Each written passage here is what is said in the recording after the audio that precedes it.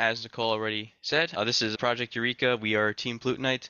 I'm AJ Biswas. I'm the lead programmer and music composer for our project, and Liam is our lead artist. We are going to be Hello. speaking about what this whole thing has been all about.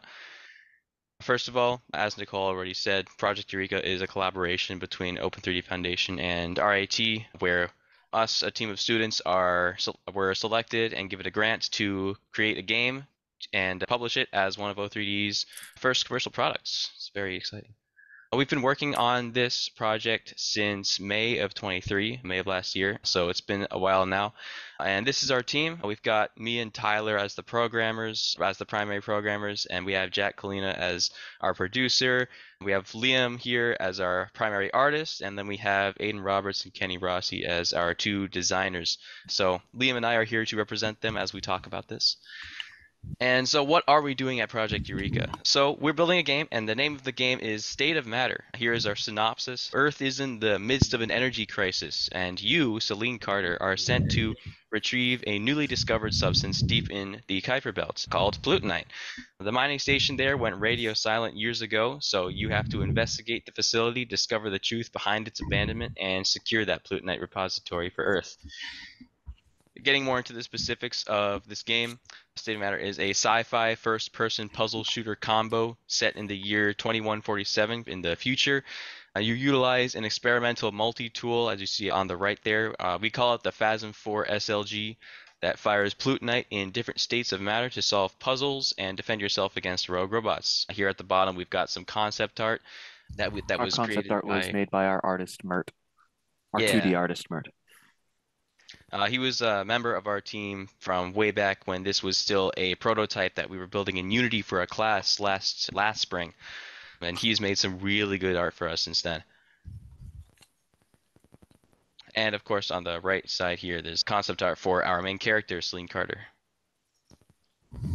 And here is not necessarily our official trailer, but it's a quick 40-second teaser of what is to come. I'll go ahead and play it.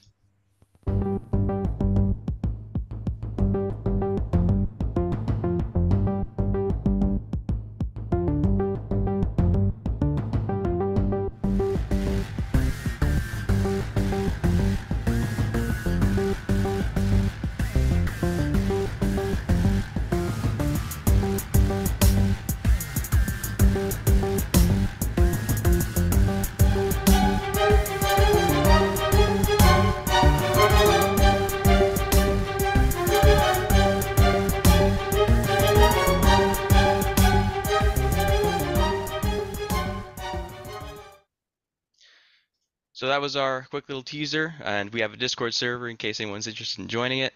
Let me go ahead and... That's just full screened. How do I I believe you can click twice. This?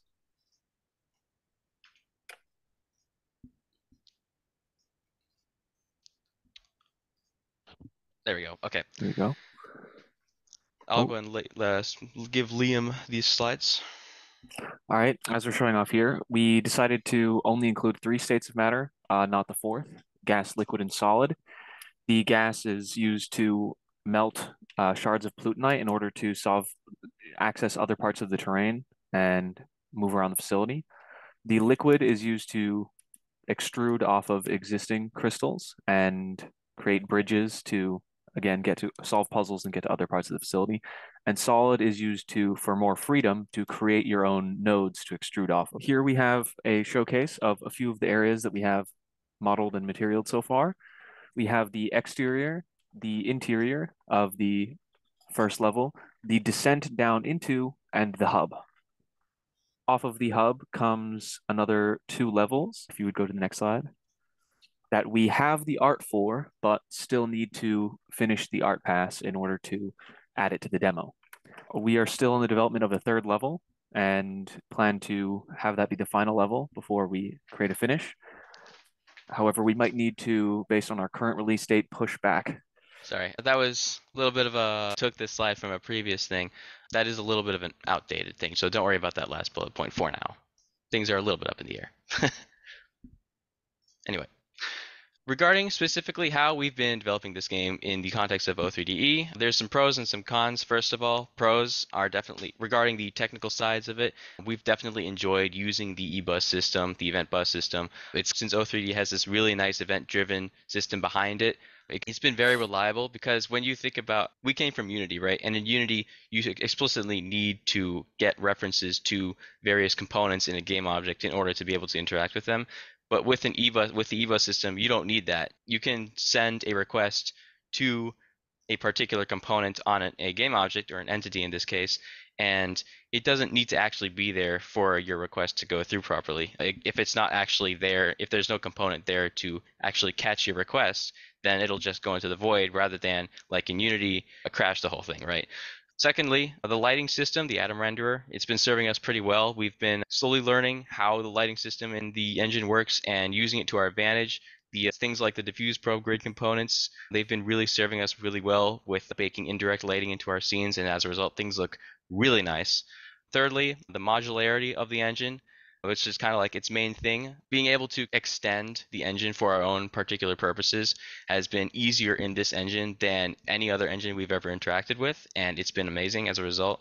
We've been able to implement our own particular changes to the engine, as well as if we wanted to, we could create our own gems, which there will be more on that in the near future because we are actually planning on creating a standalone gem to help us. And of course, there's personal growth of skills and knowledge throughout this project. Like, since this engine is fully open source, we've had full freedom of kind of diving deep into the engine code, understanding how it works, and as a result, a lot of us have gained a whole lot of knowledge and experience with how engines are programmed in the back end and how to just get better programming skills overall, since this engine is a C++ based one. And Liam, if you want to add anything to personal growth. Yeah, it's definitely been nice. I started this project in Unity as a prop artist, and now I have experience in environment art, character design, and a little bit of level design. So it's definitely expanded horizons.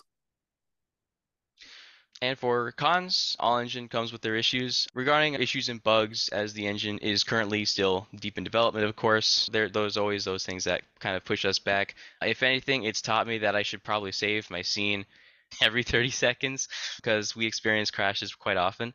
And of course, since this is a new engine, there's not much documentation out there, especially for some of the peripheral features that aren't used very often. For example, the track view editor, which hasn't been used that much. And so if you're looking for documentation on it, there is documentation on it. But regarding like physically how to use it, we had to do a bit of experimenting ourselves to figure out exactly how it's meant to be, how things like the animation sequences you create are actually supposed to be invoked. And of course, again, engines have been development, so there are missing features, especially at the start of this project. There was a lack of an audio implementation, and there was a lack of a really a reliable way to export your project into a standalone executable. But fortunately, this engine's come a pretty long way since then. The mini audio gem is now there for audio integration. We haven't actually used it. We haven't had a need for it. We've been using Wise in place of it since then. So I can't really add my input as to how good it is or bad. And of course, there's been developments for exporting your project and making that easier. Now there's full scripts for it and whatnot that are by default added to new projects that you create, and it's really nice. Of course, there's always like the missing feature of a particle system. Like if you're trying to add particles into your game, you'll need to look for third-party integrations like the popcorn effects gem if you're interested in that kind of thing. But again, things for the future. For us, what comes next? I'll go ahead and let Liam start off with this. So we're in the final stages now. We're finishing off the last of the art. We're running playtests pretty much every day. Currently, the plan is also to create a Steamworks gem to help other people when they develop a game in O3DE to publish to Steam, make it easier, a more streamlined process. And we are also in the process of making our own Steam page. Indeed.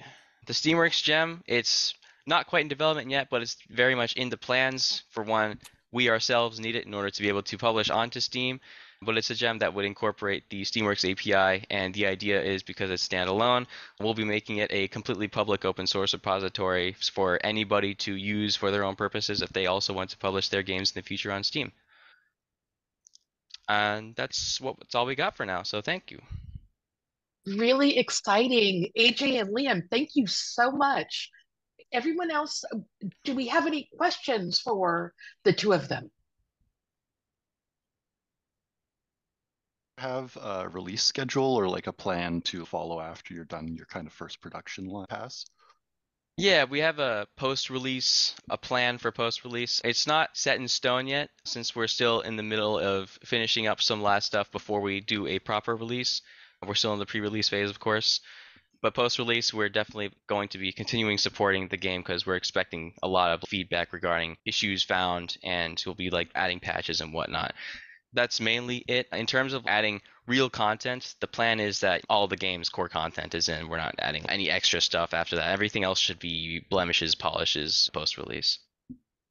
Sounds great.